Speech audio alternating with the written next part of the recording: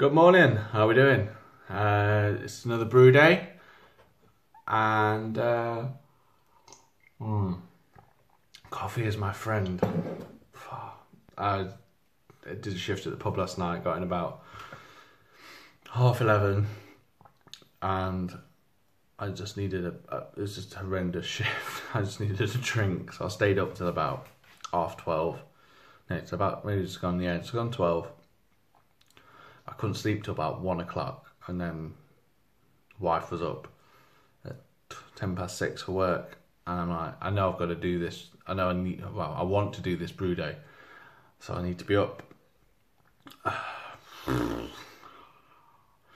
Right, so first brew day for 6 weeks, and I'm not in the best of moods for it. I have to be honest with you. I'm just not. Can't be arsed. But I want to do it, so I think that's pushing me through.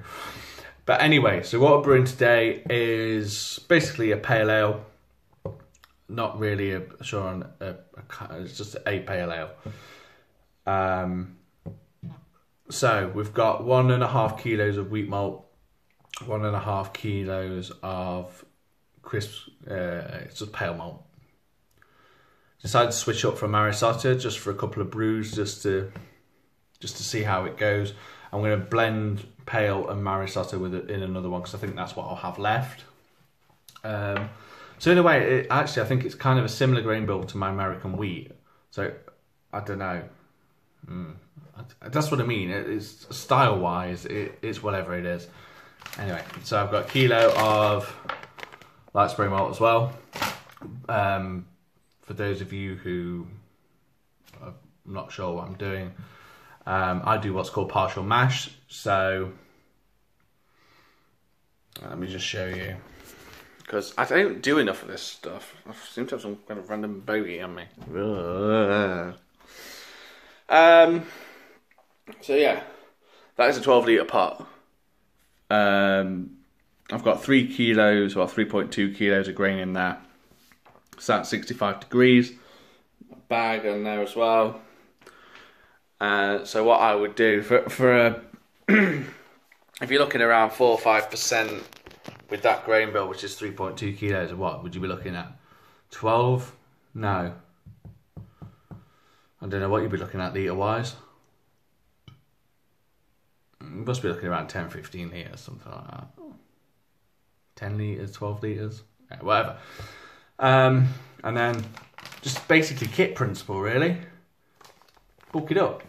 That's all you're doing. Adding more water, bulk it up. The only thing we're doing it this way is your hop utilization is less. You need more hops. So it's actually not as cost effective if you're doing it for that reason. But the difference isn't massive, to tell you the truth. My tip is use something like Warrior high alpha acid bittering hop. You use less of it, or you would use a similar amount to what you would normally use of I don't know, whatever. Anyway, it doesn't matter. That's if you want Warrior as a bittering hop. So yeah, so that's the plan. Sorry, I was looking through the grain bill, wasn't I? So it's a 1.5 kilos of wheat malt, 1.5 kilos of pale malt, 100 grams of crystal, 100 grams of carapils. I've not gone massive on the specialty malts, just because, I don't know, just trying to, I don't know, I'm kind of thinking maybe I should have done. Maybe I should have added a bit more. Doesn't matter, I'm not really that bothered.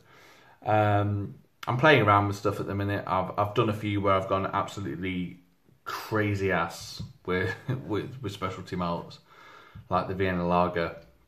That was insane. Like 15% of the grain bill, I think, was specialty malt. No, not this time. It's probably about 6. It's probably about 5%, if that.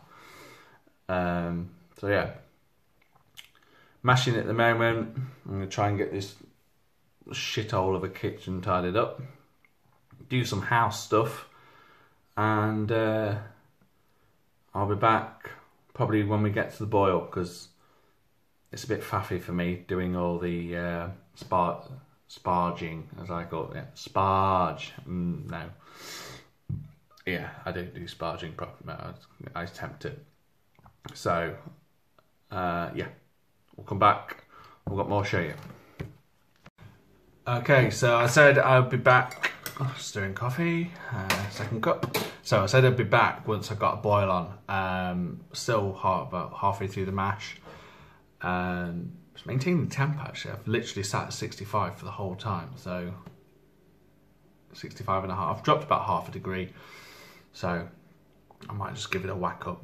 I might do a bit of a mash out on this actually. I don't normally bother. Yeah, we'll see how we go. Anyway, rather than doing, I've changed things as I go along as per usual.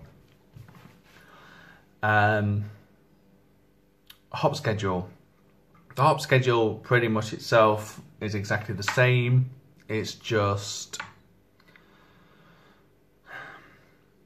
I've got to the point at the minute where I love dry hopping, but I don't seem to get the effects that it should have unless I use quite a copious amount of hops.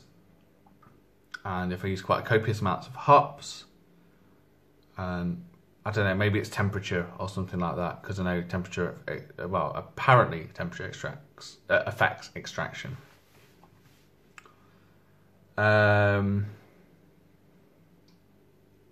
So, and I can't crash chill because I don't have a firm fridge with a temperature controller, and I'm not very keen on faffing about. But it makes bottling day just a nightmare. Getting it out the fermenter, trying to worry about getting hop crap, as I call it, stuck in your siphon, and it all goes in your bottling. You can see it going in. You just think that's going to clog up in a bit, and it's going to clog the bottling wand up. And I don't need that shit. It just makes bottling day a hell of a lot worse. So, chuck it in at flame out, because the effect isn't the same. You don't get the same hit, I don't think, but you do get aroma, which is what I'm going for. So, and I think it's cool to play around with it. Everyone's into dry hopping like mad and, chuck shitloads in. Or just do it at flame out and see what happens. That's my take on it. I don't know, it might be shit, whatever. Anyway, I've had a bit of success with it, but just not. I'm upping it a tiny bit this time. So, I'm trying to remember what I put aside. So I've got 15 grams of Warrior for bittering at 60 minutes. A random 5 grams of Mosaic. I don't know why 5. I think the idea with that is I wanted to dry hop with Mosaic originally, and I've only got a 50 gram pack of hops. I'm sure I've gone wrong somewhere. I should have had Mosaic in somewhere else. Oh well, never mind. I think I should have added Mosaic into the 10-minute boil. I've chucked it in at flame out. So yeah, 5 grams of Mosaic at 30, 10 of whole melon at 20, 15 of whole melon at 10 with a protoflock, and then that nice lot, which is going in. So yeah, so that's 25 grams of whole melon and 45 grams of Mosaic. Tasty. Should have been left with 35, but I think I've gone wrong somewhere. Unless I just didn't calculate how much hop I actually needed. So, yeah. I'm actually quite excited now. I really couldn't be arsed earlier. But the smell of these Mosaic hops, fucking Christ on a bike, man. I love it. I love the smell of hops. Does anyone else get that? Does anyone else just go, oh man, fucking awesome. And it's almost on a par to this. Actually, I prefer this. Right. We need... I don't know if anyone else would do this, because I don't think wives and stuff would like it. Maybe put it in your cars. Air freshener that smells like hops. Yeah, I'm on to a winner there.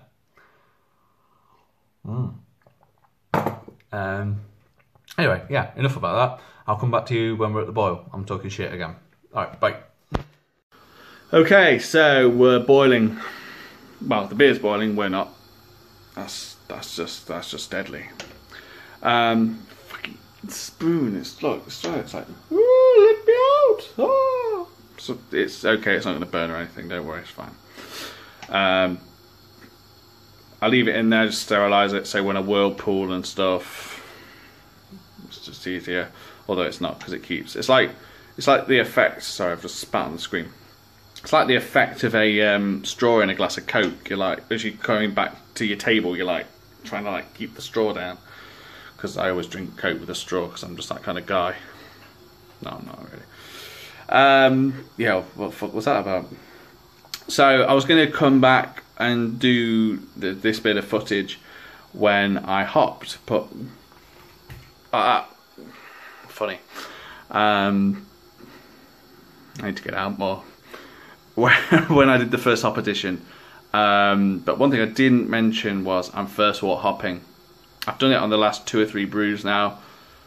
I think I'm doing it right, and I think it's giving me a bit of success.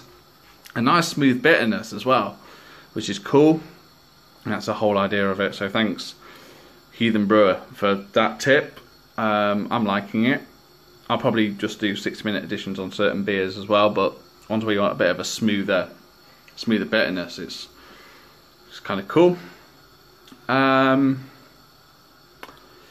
Yeah, so 15 grams of Warrior's gone in, and woo, we're going. So probably in about, well, I left this a few minutes, so probably in about 25 minutes, I'll add the Warrior edition.